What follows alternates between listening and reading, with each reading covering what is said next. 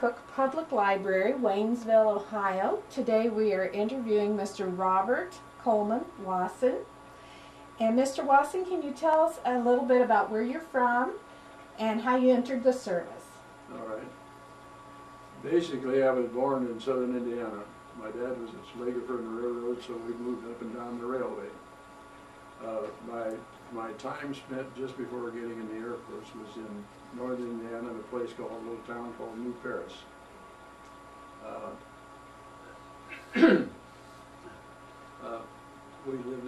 We came there in the Depression and lived very meekly and very well. But we had a good time and good friends. I did graduate from New Paris High School with I don't know what kind of honors, but some. And I played basketball and baseball and so forth. It was a unique school in the fact that it was basically, we had ministers as principals. Nothing wrong with that, but you end up with a principal once in a while who's giving a spanking, and he's a preacher. So with any event, I did graduate from there and went directly into Goshen College. At Goshen College, I had two of my friends with me, and they came with me up there, and all at once the war rose, and we found about, all of us found out about it, riding in the car going to a lake in Indiana for a picnic, and war was declared. We soon, within a couple of months, probably decided we'd like to, we were going to get picked anyway. We're 18, and I wasn't. I was 17. I was a young guy. And anyway, we decided that, and I went to Goshen College for a year, and one of them went there too, but the other went to someplace else. But the three of us were together there enough that we decided we would go over and take the test at Fort Wayne at the Air Force. We all took it, and all of us passed. And the three of us, as good friends, kept going around together, even though I was in college and the other one was in one college, some of them were none. But anyway, all at once in the next year, this was in '73. In I started that. That's 73. In 43. 43, right? What? 43. 43. Yeah. I went to college, and as I graduated, and I got out of college, we were called, and this is the next year, 44 would be. We were all taken at the same time, going to Mississippi, and we ended up in Mississippi, the three of us friends, so forth and so on.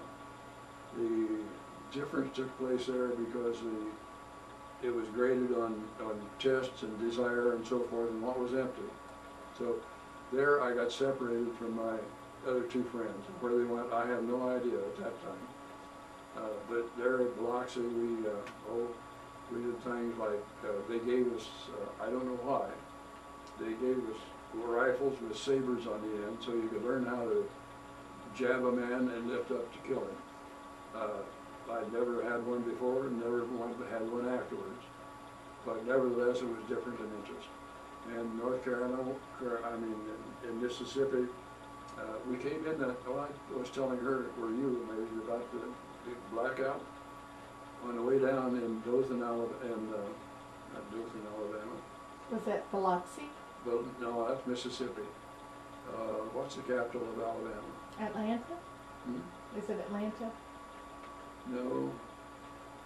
Well, anyway, as we went through the town, they made it, particularly, they turned out all the lights, and made everybody pull the blinds down, and it was because they had information that German submarines were in the Gulf of Mexico, and where they were nobody knew. So all of them, at least that I were around for a while, did that, and it was unusual, and I wrote home about it. Mississippi was taking just the free things for whatever was going to happen. Tests, a lot of ways, hikes and so forth to see what could be done and that kind of thing. From there, we were judged to where we go. And I became a pilot.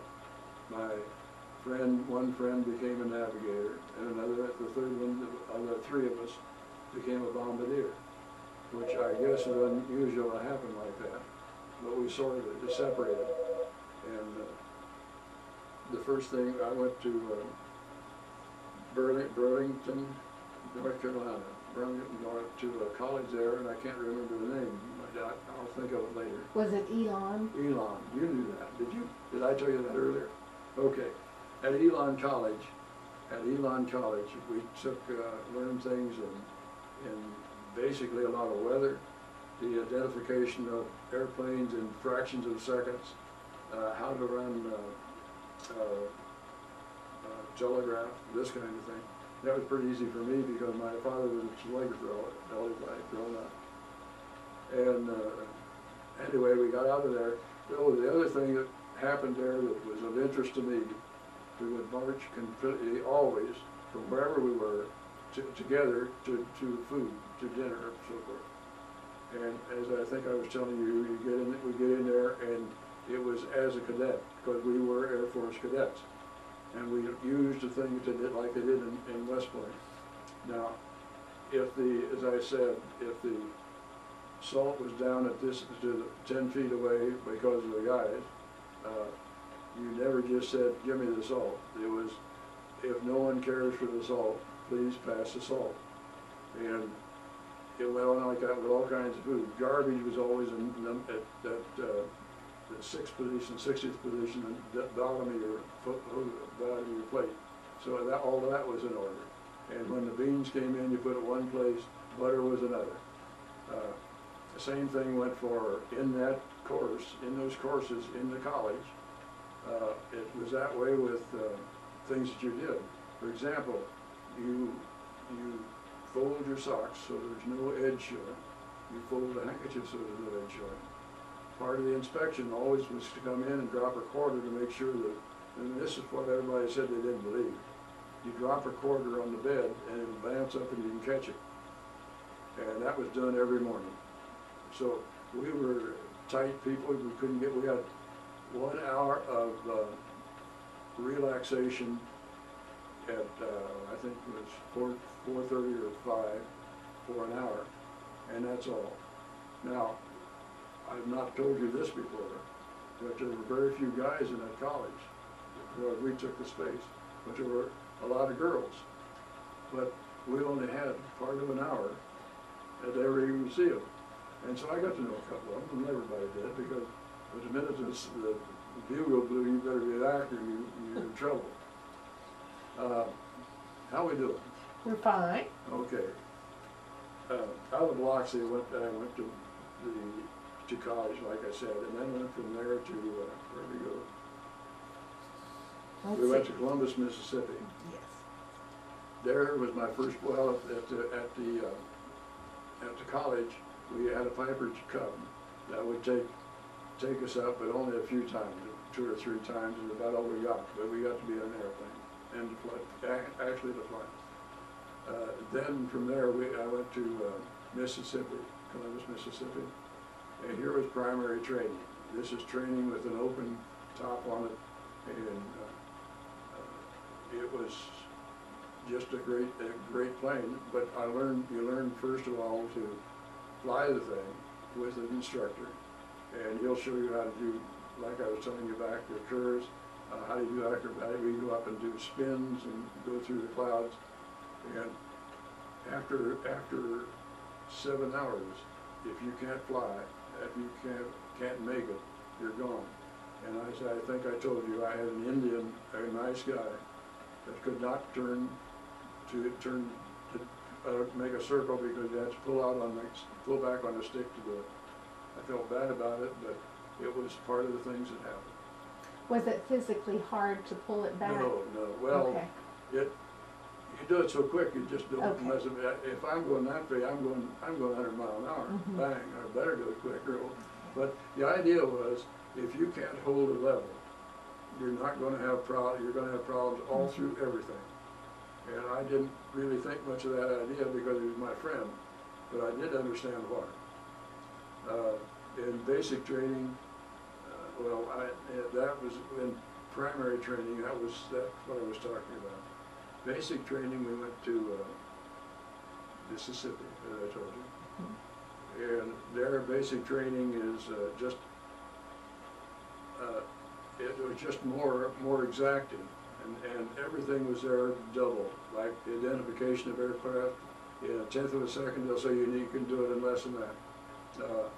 The knowing of how to use the key to send letters by signals and so forth, how to swim, you had to know how to swim. That was kind of the make-believe. I got to say that there was a top on it now, top on the plane, secondary, and the flight was great, but they would check you out on it and you do your own thing. The worst thing that happened to me in the Air Force is that I took this plane and went up just to go up and practice. And I got up there and did one roll. I turned over, I was going to fly upside down, and oil leaked in. All the way, and I'm scared as hell, excuse my language. But oil was coming down on me, came down in the bottom. I don't know yet where it came from, there was a leak someplace. And as you may well imagine, I went back right now, because if that runs out, I go down. I'm scared, I went back. They took it, they didn't know what was wrong, and that's all I ever heard of it. But it was one of the worst things that happened to me in the whole Air Force. From there we went to, now we learned to fly instruments basically, and then we went to Greenville, I guess it was. And there it was basically, basically to learn how to fly on instruments. And they would take a green piece of plastic and put it up along the windows, and they would turn everything in on red, and you now can't see out, but you can see the instruments. And so probably they all told you that before, I presume. And we would fly out maybe 100 miles or something or less, and he would say, now you take it back. So we would take it back by flying, whether we were on one side or the other, by the ding, ding, dings, and all of us had to pass it, and we did. So that got me out, okay? Now I've got I had Bull Thomas present me with wings at graduation there, and all of us in our class, not just me, but it was all in our class. Was Lowell there for a particular reason? Well, his son was a pilot, and he was a teacher. He was teaching, not me, but he was there. I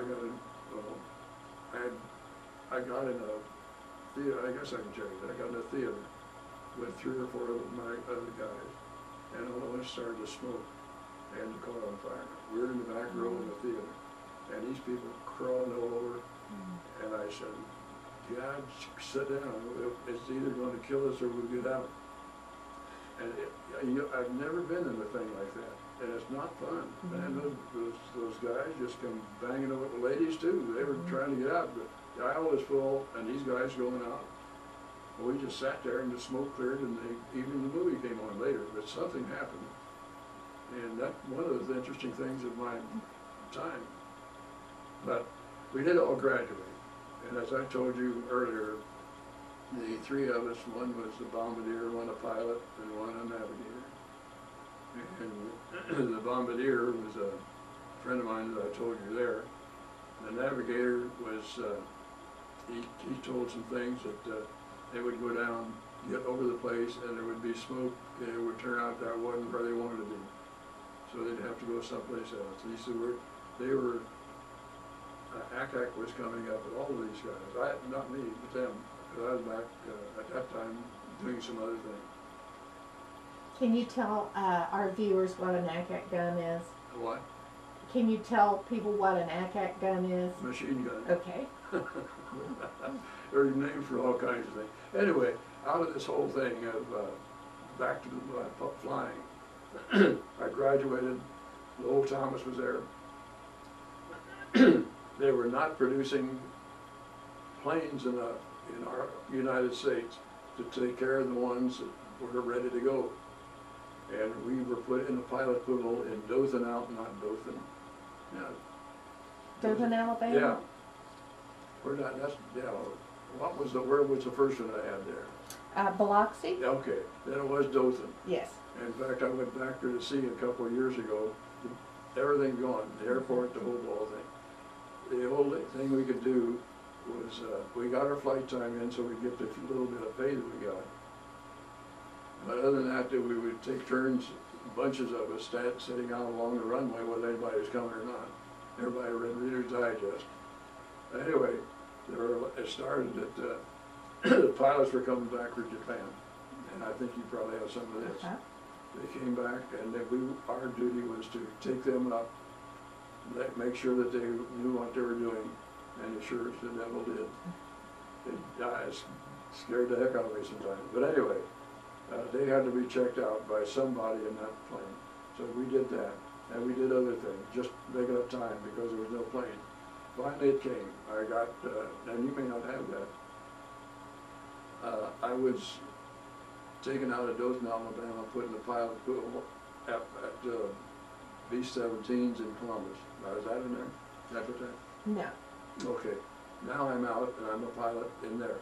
I go there and I no more hit the ground than the guy is taking me up to fly the plane. But I didn't go there just, I say some things, but I can't be sure how many flights I had in that thing. But all at once the war ended. And I told you that back there. All at once the war ended, there was no gasoline for airplanes, none of them flew. Everybody was just doing nothing, and they were letting people go home as fast as they could because they didn't want them there to feed them and drive and so forth. So that's how I got out. And I went back to Columbus just to do some pickup stuff because I was in northern Indiana, wasn't very far there. And I like Columbus, Ohio. It's a pretty nice place. You talked a little bit about drum outs. Can you describe what that is? Yeah. I did that because I mentioned that to your friend, and he was surprised. I think he said he'd never done it. A drum out is where somebody has broken very strongly the regulations. And in some cases, we had a large number of young lady black people cleaning the dorm where we were living. And sometimes it got a little out of hand. And this time it was, apparently. I didn't know anything about it. Nobody knows. And all at once, if you go out and have eat dinner or supper, if you hear that drum bing, and then maybe another 10 minutes it bings again, all through the night, just closing up. And then they announce there's going to be a drum out. And you lay down and you know you're not going to sleep long. But that drum keeps going and it gets closer and closer and closer together. And it gets so close that all of us, the thing says, everybody connected. And we would go out around this area where they had up on a stage, and they called the boy, whoever was, would be called to reduce all the, I don't know exactly how the wording was, but they took his wings, they took part of his uniform and said, "You're done." Now, where he went from there, how he got any place, I don't know. I don't know whether he had to walk away or not. But I was in 3 of them, and it all was basically because of a guy chasing a woman. Now, well, I can't say they all were, but I think I told you how the girl, a black girl, carried a knife. Okay, well, you know that. After that, I went home to my house in northern Indiana, and I went to Purdue, and soon after that I got married. After I graduated, we moved to Chicago, and at Chicago, they were doing rocket courses and things that might be in the future. And it wasn't any great things. They sent it to me, and I did some of them, and I don't know what, I didn't learn that much, but it was interesting. And I did some other things, but nevertheless, I don't know whether that helped me or not, but I went there from a first lieutenant, just a lieutenant, to a first lieutenant,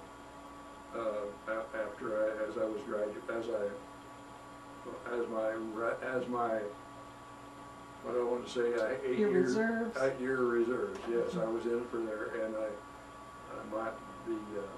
the first thing, the last thing that was sent me was the fact that I knew I was getting it, but I had the first aid thing and the flag showing it and all that kind of thing. That took me completely out now in anything to do with the Air Force. How am I doing? You're doing great. Can you talk about selling the war bonds in Alabama? You know, one of the most interesting things was that we get all these guys where we live in these places and you're not the cleanest kind of people in the world. But now you get spats, leggings, and you better have a clean pair of khakis, and they put a kind of a coat on you of some kind. But we would go to, we basically went to Montgomery, Alabama, and we were up north of it. So we would get there, and we would all go together with the drums and so forth down the main part of town, and it was a call for bonds, savings bonds. And it was interesting because we would do what was called, I guess, monkey practice. Now, that would stop every once in a while, and they would do this, not too many times because it's a long dip. But what it means is that you take about six rows of guys in their spats and all this stuff, and they would call, the guy would be calling out the thing, and they on call would stop, take their hand, put it down, and walk on. And the guy in front wouldn't get an empty one, and the guy in back that had been empty now has a gun. Okay, and we'd go down a little bit further, and they'd do some other thing like this. It was part of the parade, and it was fun. Now I got to do it a little bit. I wasn't any good at it, so they didn't want me to do it. But I did get to stay on the step where the guy in the Civil War that became who ran the Civil War for people. He was in the building there. He had a pledge, and I stood where the guy did when he took his dictation into the head of the rebel army and the South. I don't know how much you want. I keep rambling. You can keep going. We have time. Well, I got involved in some of the things that we were doing with formations, not me, but what they did, and that's how I got really interested in the people that asked about around down there, right down here. What the heck do you call them? Oh. Are you talking about the Y? No, not the Y. The people that came from the east and settled here. Oh, Shakers. Shakers.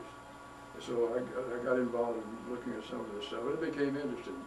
And I have a picture of them doing their shaker thing and singing. And it's about this, by this. And I found out that there were words to it. But I found out nobody knows them. And I don't think anybody knows them yet. But the Shakers were good people. And that had nothing to do with the war. But it was one of my interests for a while. Well, what did you do when you got back to civilian life? Went to college. And then what was your job? I went to Purdue. I have a degree in chemical engineering. Okay, and then where were you employed? I was employed out of Purdue. At that time, there was a lack of people. And so these industries would send people down to Purdue that are looking for people to come to them. And fortunately, a lot of guys tried. Fortunately, I was chosen on one lady. It was Container Corporation of America. Mm-hmm. And I went to Chicago with them. And then we, after I got out of college, that was after I got out of college. After I got out of college, Betty and I got married about a year later. And with this thing, we moved to Cleveland. And I knew I was in the reserve, but did very little about it.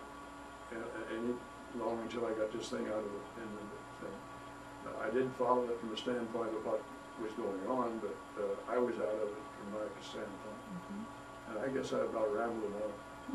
Now, do you have children? Yes. How many children? I have 3. 3 children? Yes, I Okay. have 2 boys and a girl. Okay. And the son's the oldest. He's in college now. And So, what have we not touched on that you would like to say in your interview? Is there anything that we've overlooked that we should mention, or anything that you would like to say? no. Well, I'm trying to think. I think by and large, they did a very good job.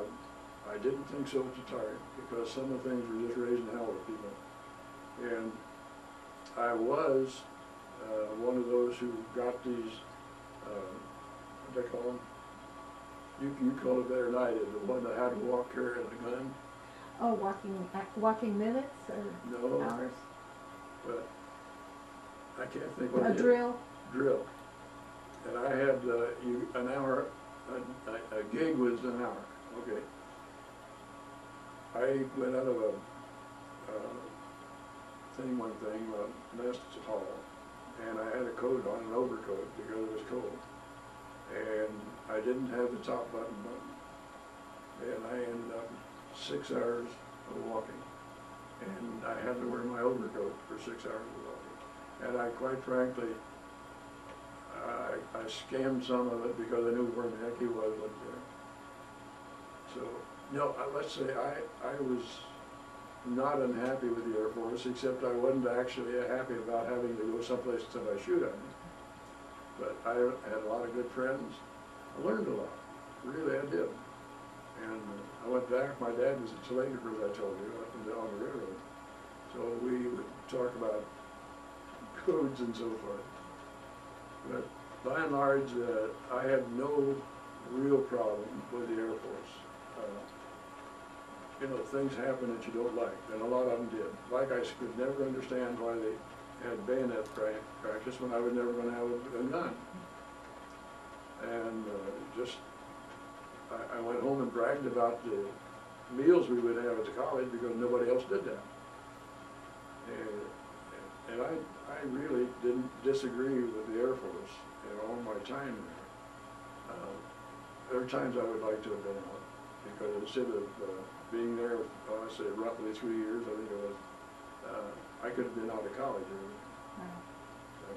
I found out I might not have found my wife. She went to college there 1 year before I got there. And I found that her mother went to that college, and I went to the college, and all of her relatives went to the college. We were married in a Mennonite church up in northern Indiana. And we go back quite often. No, we're not quite often, we go back. There's not much there anymore. They tore down the church, and now the little town that I was in. That's of interest, but to me, just briefly, I'll say that when my dad was caught in the big rush where nobody had anything, then we were living in a little town called New Paris, and we had gotten there because he didn't have a job. So we got there a little early, and is that for you?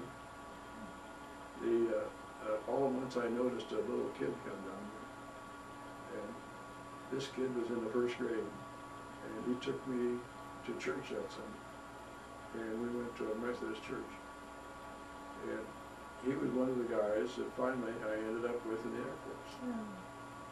And his parents were real nice. His father was started a drugstore in a little town, and I'm talking about before even this is when there was nothing. I mean, the land came and no food, no nothing. You're not old enough to even know it, I don't think.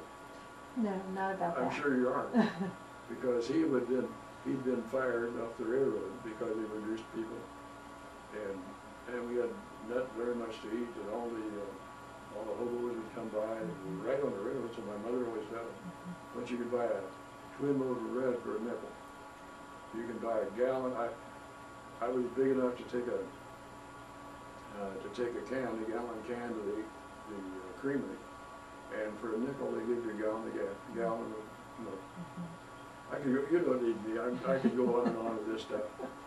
Where are you from? I'm from this area. Are you really? Yes. We're up here in town here? No, from a neighboring town. Okay. Okay. you said that your wife went to college. Did she? She went to college at Goshen College for a year, and that was all she did. Okay. And that was not because of me. It was just one of those things because I don't really know now what she does, but I think maybe it was because they didn't have the money. And that's a big factor. Yes. And I had trouble getting through with the money, without the money. Did you have to work your way through, more or less? More or less, yes. And I had a lady that lived next door to us. I lived in a little town called New Paris here. Goshen is here, and it's just where 6 miles away. Okay. So I went home, and one lady was working in this town, and one of our neighbors. So fortunately, she would take me and drop me off, and then I'd hitchhike home. Then hitchhiking was the answer. I hitchhiked all over the whole United States. In fact, when I got out of the Air Force, it came into Cincinnati. And I got out of the edge of town and hitchhiked to northern Indiana, and then me.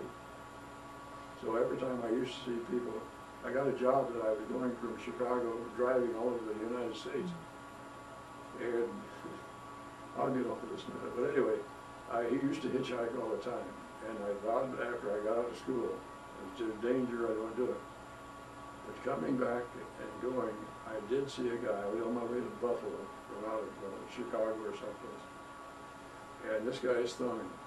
And I picked him up. And man, that guy was big. He made the car roll that way. Well, I was worried about the guy, but I got in Erie, Pennsylvania, and he had to get out. And man, I was glad. Big guy, he could have knocked me out of that thing. So I never picked up anybody to hitchhike to. But I did. I got to Purdue. I'd hitchhike home all the time. And it was great because a lot of guys had somebody came down to get them, and they would pick me up and go to northern Indiana. And I know I've heard my father say at that time everybody picked up a serviceman who was hitchhiking. Yes, they did. Oh, when I was hitchhiking at the Air Force, in Purdue, just remember the war had just ended. The war had just ended, and it was so crowded. We were up on the 4th floor, and it was all flat, all across a big dormitory. It was along this building. But they put all these cots up there for all these guys. Now, trying to go to the John was a rough time with all those people up there. But you know the thing that happened? There was all kinds of magazines and so forth up there, and all these guys. And I don't know who started them, but for liquor, the advertisements in magazine, they tore them out, and that whole 4 walls all the way around was whiskey and beer. But I had a good time in college, and I finally made it through. Did you have brothers or sisters that served in the military? No. Okay. I have a brother that mentally he was not well, and he was had been with my mother and dad for a long time. And he came and lived with us, and it got to a point where he would do things that the neighbors would call when I was gone. He'd go out and let the lawnmower run until it ran out of gas. And I know one time he didn't turn the stove off, the gas stove. They called me, and we finally put him in a place that I hated to do it, and he was really upset by me doing it. But there was no other answer. No other answer. And he went from that one to one more, and he was there the rest of his life. And he's been dead for a good number of years. In fact, when he went to school, they wouldn't let him go after the 1st grade because he was not able to. Did your father serve in the military? No, my father was he was a telegrapher all his life. Okay. I had an uncle who was in the First World War. I had a great-grandfather who was in the Civil War. So we got 3 of us, one way or another. Okay. And did any of your children serve in the military? No. Okay. No, my kids are not. Well, my grandson's old enough. My son was old enough, and there was no war for one thing. So no, they did not. Neither did my grandson go. Do you have anything else that we need to put into the interview? If you put all that in, you're going to have a loose book. I apologize, Nez. No, that's fine. Well, if you have nothing else to add, then we'll just close, unless you can think of anything. And today is August 28, 2008 at the Mary L. Cook Public Library, Waynesville, Ohio. Thank you. Okay. Do you have a card or something with the